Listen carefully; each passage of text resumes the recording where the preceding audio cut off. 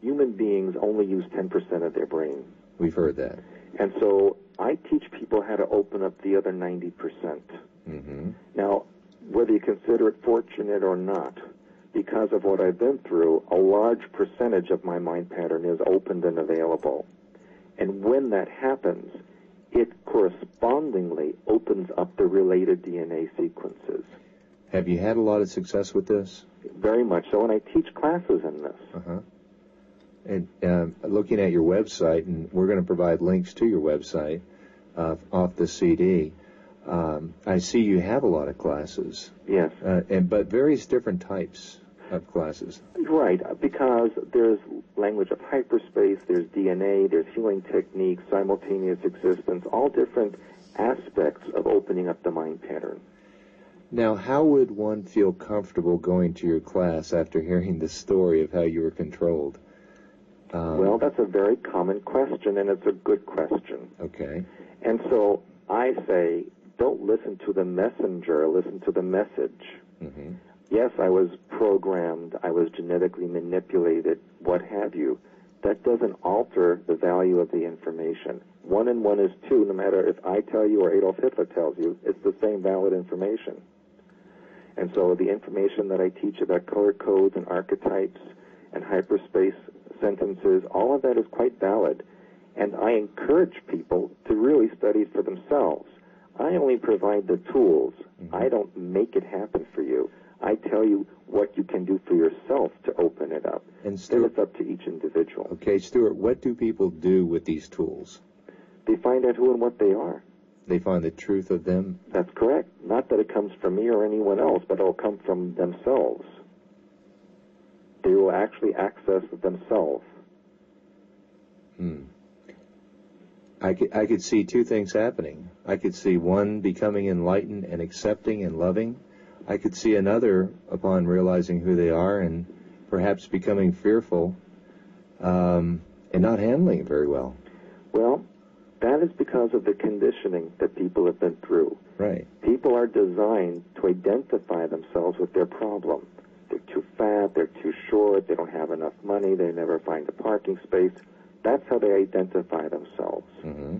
And the fear is, if they don't have those issues, they don't know who they'll be. So there's a fear in that. Mm-hmm. But they should also realize that that's not who they are. That's who they have been told they should be. So do you believe in the common saying that we're spiritual beings having a human experience? Exactly correct. And if indeed that's true, then that really transcends this whole physical experience.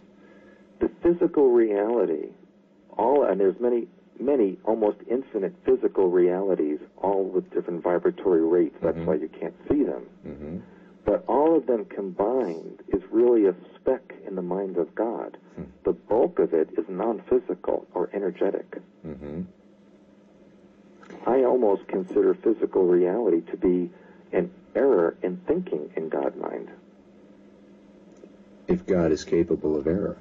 God is capable of everything. Yeah, indeed. That's a good way of putting it. Yeah. So, perhaps in closing here, and you've been very gracious for spending this amount of time. I didn't know we would do this much, but let's look back at Montauk. Let's look at this experience. What can we gain from this? It happened. You were there. Al was there. Preston was there. Duncan was there. Where are we now? And for the listener, what should the listener take away from this message? We are at a very critical point in linear time. We're at a nexus or crossing point where those who seek to control and enslave this physical reality are just about where they want to be. Now, they only have that ability because of the victimization mentality of those that they control. If people remove the victimization mentality from their mind patterns, those who control will no longer have any power over them. Tyranny only exists where there is a need for oppression. If there's total freedom and control control of oneself, mind, body, and spirit, no one and nothing can ever take control of you. So it is at this point in history that every individual needs to decide for themselves whether they wish to be controlled or to be self-controlled.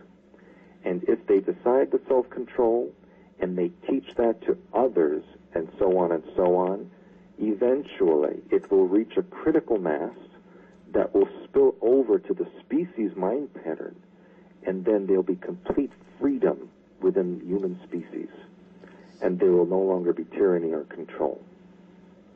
And that's what I hope people will understand from all of this information. And I hope that you will be successful with your programs to help them with that. Thank you. I do.